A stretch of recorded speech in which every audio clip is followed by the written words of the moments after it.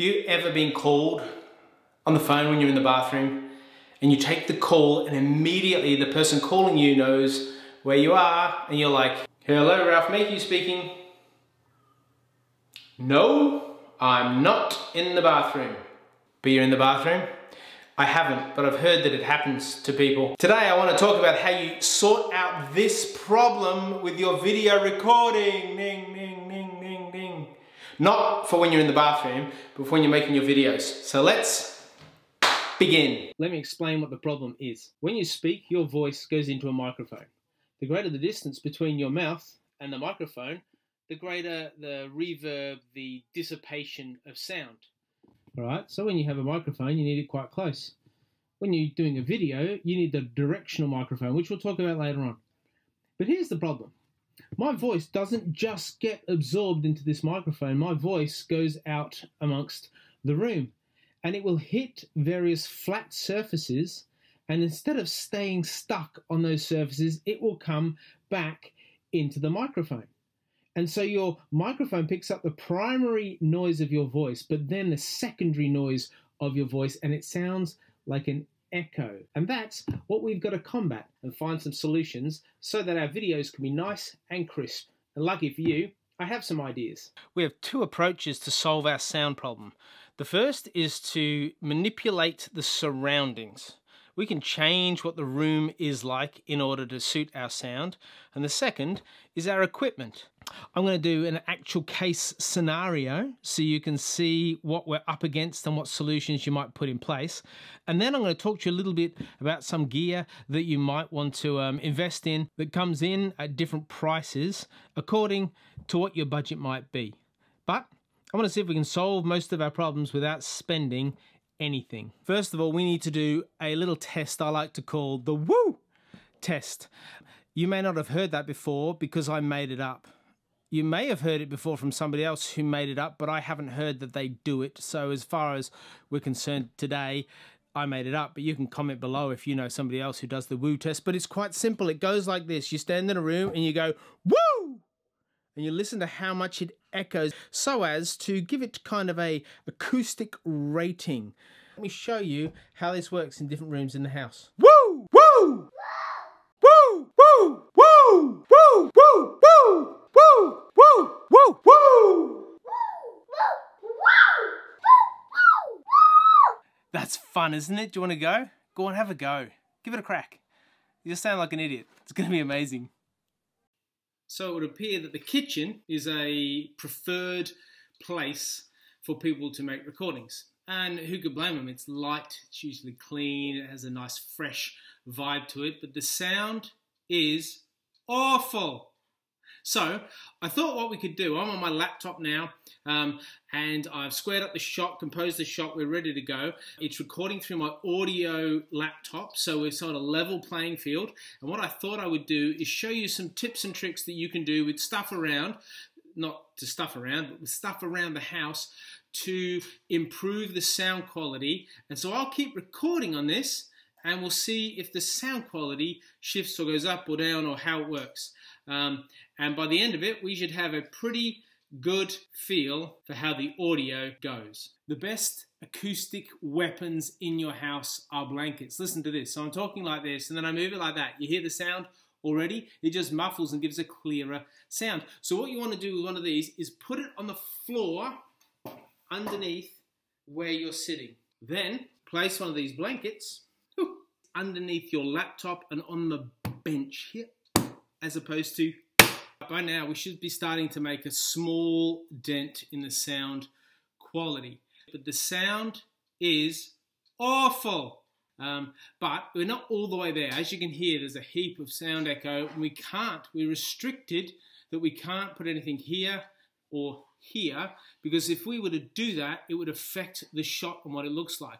However, we have a whole background that you can't see that the sound is actually bouncing back off of, that I am going to put something to sort this all out. Woo! Does this sound better? Is it sounding clearer? But the sound is awful, because what we've done so far is this. Let me show you. transformed that back wall, which was all cupboards, into blankets. They're pinned on, as you can see, by bulldog clips. So basically there's a blanket underneath the laptop and on the bench. There's one underneath my chair. There's pinned ones on the kitchen cupboards behind us, and still our frame doesn't look any different. It still looks like a cool kitchen where we might want to shoot. But there's one more trick I reckon is worth a go. And well, I'm going to do it and we'll see if it works. Ready? So for you, nothing visually changed, but did it change sound-wise? Do I sound like my voice has been dulled somewhat? But the sound is awful. I think it does. And here's what I've done. I put some doonas up on either side so as to curve the sound and enable the sound not to escape it. Instead, the doonas absorb the sound. Now, here's what's really cool. You can then adjust the doonas to adjust how much reverb you get to what you would prefer. And so my room stretches this way, so I would take this doona and I would lift it up, which would kind of keep the sound contained. And because they're doonas, they sort of stay up by themselves. And you might be happy with this, but you might say, oh, actually, I want a bit more here. And you can put headphones on and listen to how you sound until you're happy with that. But the sound is awful. And what did it cost you? Like nothing. You didn't need a brand new microphone. You didn't need to go out and get anything special. You just need to understand a few things about how sound wrecks our video. All right, let's talk gear. And to do this, I'm recording the audio on my phone on an app I'll put in the description below. It's on a little mini tripod next to my voice. So you'll get to hear how good the quality of that is too, in terms of options that you might like to explore. With audio, it's pretty basic. You pay for what you get. A lot of other areas of tech you can actually compromise, but with sound and audio, you really do get what you pay for. And as you can see, I'm a big fan of Rode. Their quality is excellent. You do pay for it, but let's talk about what that looks like and then end this video with a couple more tips that would be really helpful. Let's start with what they call a lav mic. This is the lapel mic. You basically click it onto your collar or the top of your t-shirt, onto anything else that you'd like to catch sound to. The other end plugs in to your camera, your phone, your computer. When I'm speaking at engagements and want to record myself, I plug this straight into my phone, and this little thing has a wonderful way of picking up basically anything that's within this range of it and cancelling out everything else. It's wonderful when it comes to reducing echo. This little microphone comes in at about $80 and may be exactly what you're looking for. Next, we have the Rode Video Micro. This little beauty sits on top of your camera. This is a hot shoe attachment. It plonks on top of your camera like this. This plugs in to your camera. You need an external audio on your camera to be able to do that. And this little gross, fluffy, weird thing is called a dead cat. Not even kidding. It's called a dead cat. Yeah. See? Even the people at Rode don't even like cats. If you take it off, you have the microphone here. Cute little thing. Doesn't take up much time. This little gimbal holds it steady.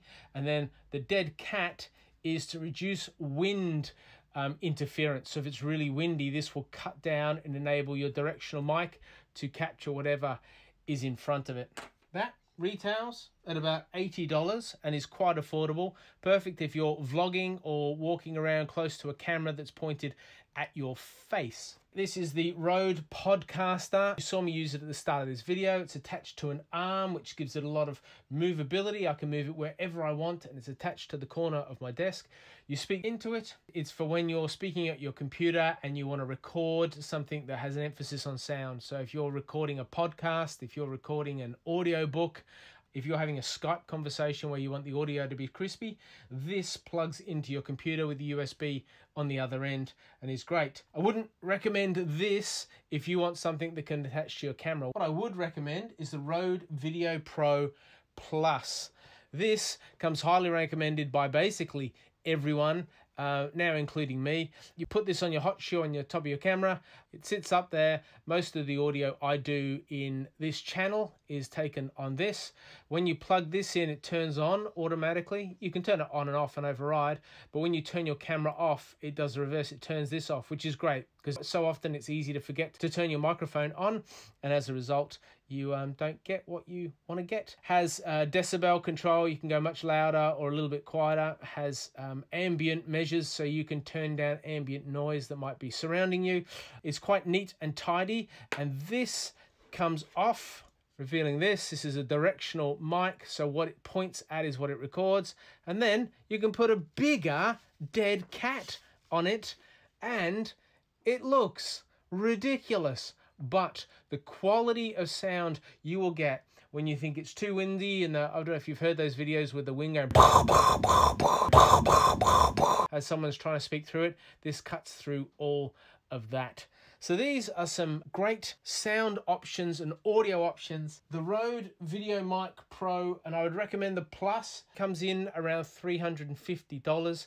These may be way out of your range, but maybe for some of you, you're looking to do more and more of this. And so one of these options is a good investment for you to make. With both this and this, I would recommend just an audio extension cable. Comes in around 20 bucks that enables you to put your camera at a distance from where your microphone is, and that's helpful in a number of different cases. There's also a Rode boom mic, which the pros use. You can get amazing audio. It's very directional. You basically put it above the camera. It floats above the camera so you can't see, but it picks up such clarity of your voice.